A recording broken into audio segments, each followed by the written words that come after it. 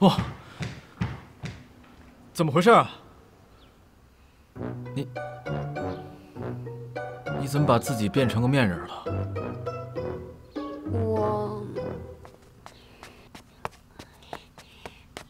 你先你再回去睡一会儿吧，我这马上就好了。我哪敢回去再睡一会儿啊？如果我睡着了，屋子着火了怎么办？你到底在闹哪一出啊？今天是你的生日啊，所以我想亲手给你做一碗长寿面。今天是我的生日啊！你看你，忙得连自己生日都忘了。但冰箱里不是有现成的挂面吗？过生日怎么能吃挂面呢？我只是想亲手给你做一碗手工面，可是这个对我来说有点难。有你这份心意，我就很感动了。但是，厨房这个地方对你来说是有点危险的，要珍惜我们的生命，还是要远离厨房的比较好。你看，我有做出来一点点。好啦，我知道了。你看你的脸都搞成这个样子了，这么脏。你回去洗个脸吧，这边我来搞定。来，走。哦，我有给你做水煮蛋，就在那个锅里面。水煮蛋我是会做的。好啦，我知道了。好，我收拾就好。走吧。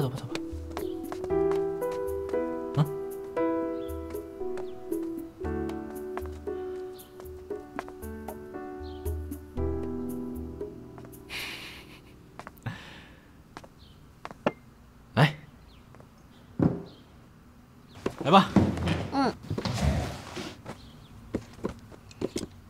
哎，等等。啊？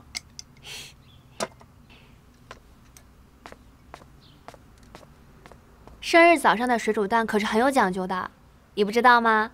要先滚滚运气，滚滚霉运去，滚滚好运来，滚滚疾病去，滚滚健康来，滚滚小人去，滚滚贵人来，滚滚霉运去，滚滚好运来。妈呀！哎呀，别动，乖儿子。滚滚小人去，滚滚贵人来。妈，你小心点吃蛋，别摔坏了。快吃啊！滚滚疾病去，滚滚健康来，滚滚霉运去，滚滚好运来，滚滚小人去，滚滚贵人来。哎呀，你快吃点青菜啊，多吃点。开窍！啊，对不起，是不是弄疼你了？没事。痛不痛啊？没事，是我自己不小心。你怎么会知道这个方法？我很小的时候就知道了，具体是什么时候我已经不记得了。我只记得每年过生日的时候，妍姨都会帮我煮鸡蛋滚运气。怎么了？没事。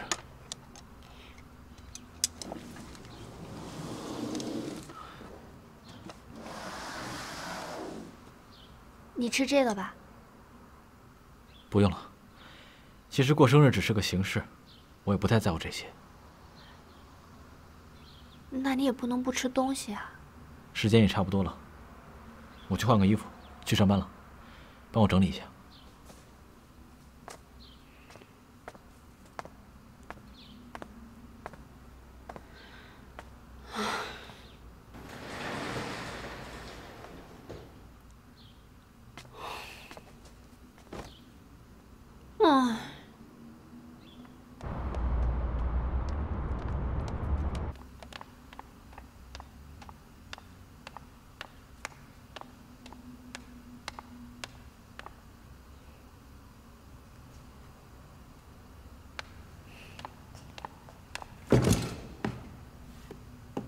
送你了，我看着心里堵得慌。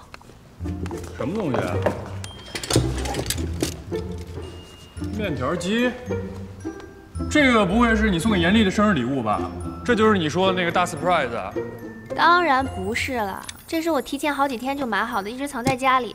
今天一早起来拿着它，亲手为它做一碗爱心手擀面，祝它生日快乐。想说展示下身手，结果却露出马脚了。那你怎么不做呀？你之前用过压面机吗？我跟你说，这玩意儿用一次至少得出动4个人，一个人呢要摇手柄，否则压不出来；一个人呢要按住机器，否则就摇翻了；一个人呢得在上面递面条，否则面条进不去；还得有一个人在下面接着面条，否则面条掉地上了。你说这玩意儿用一次，得把4个人都折腾得人仰马翻，我一个人能搞定吗？让你看见什么就想买什么，这东西多不实用啊！啊，买顿面条才2块钱，你得吃多少顿才能买出这个机器钱呀？反正啊，这么高技术的东西，我这辈子是搞不定它了。为了不浪费，只能让你去搞定了。你这属于自暴其短，好吧？你说你连方便面都煮不好，你弄什么手擀面呀？你买个蛋糕不就完了吗？他一个对动物奶油、植物奶油都要求那么苛刻的人，你觉得他会喜欢吃生日蛋糕吗？哎，那你晚上还有安排什么别的节目吗？当然有了。早上呢，算是搞砸了，所以晚上一定不能出差错。重头戏必须要保证万无一失，我一定要给他一个终身难忘的生日。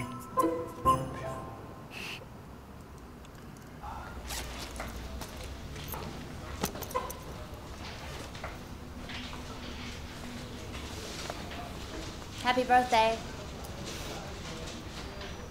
谢谢。今天这么早下班？高阳要帮我庆祝生日，生日晚餐。哇！哇！我记得你以前都是不庆祝生日的，看来今年对你来说真的特别。去哪庆祝？威斯汀酒店。我猜他已经订好了一个烛光晚餐。我对这些东西不感兴趣的，但这是他的一份心意嘛，就由他去吧。赶快去吧，别迟到了。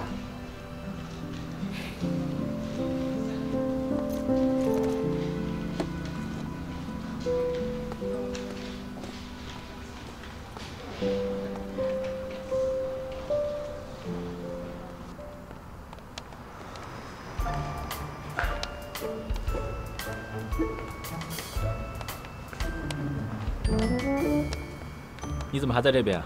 你不是叫我到楼上等吗？我得亲自来接你啊！这边要干嘛？哎，别问那么多了，闭眼睛。闭眼睛？嗯。好。帮我拿一下。包包。好。不许偷看啊！好。这个惊喜够神秘的。所谓惊喜，就是要等到最后一刻才能揭晓呀。好啦，来吧。好。那这边？对，小心点，跟着我走。好。慢一点，慢一点。好。这有台阶。台阶。行。好啦。这到底是哪里啊？不告诉你。不告诉我。我可以把这个拿掉了吗？不可以。不可以啊。再等一下下。这里是什么地方啊？哼，我知道了，你是不是帮我办了一个生日 party 啊？200人的生日 party， 你有看过吗？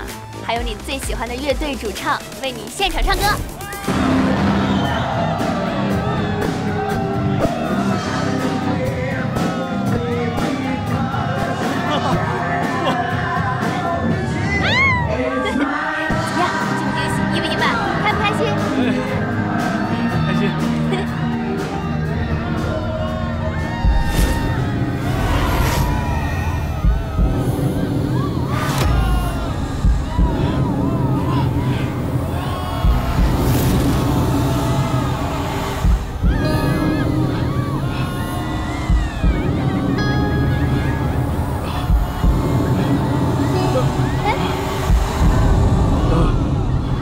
出去一下。这才刚开始唱，你出去干嘛？怎么了？我有点不舒服啊？哪里不舒服啊？怎么回事？严丽，你别吓我！严丽，你怎么了？严丽，严丽，严丽，你别吓我！严丽，哎，严丽，你看我，严丽。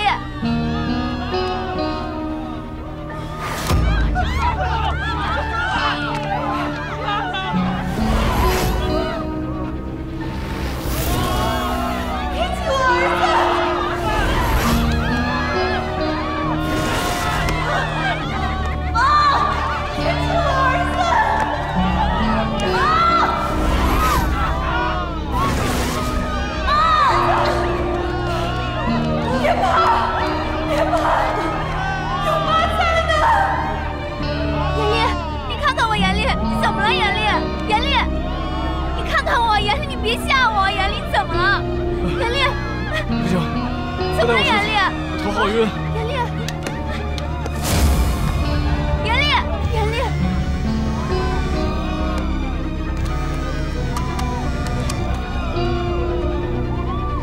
喂，严丽，严楠姐，严丽等，哎，严丽，严丽，喂，你们在哪里？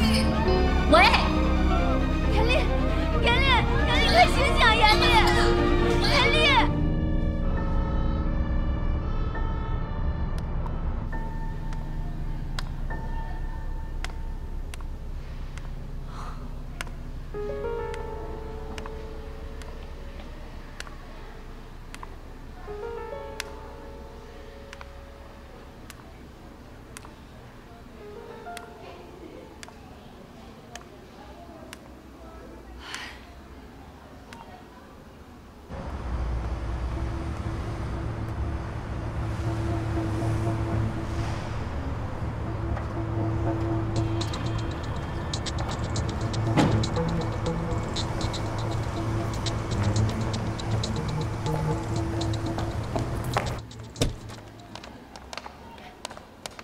大夫，他这是怎么回事啊？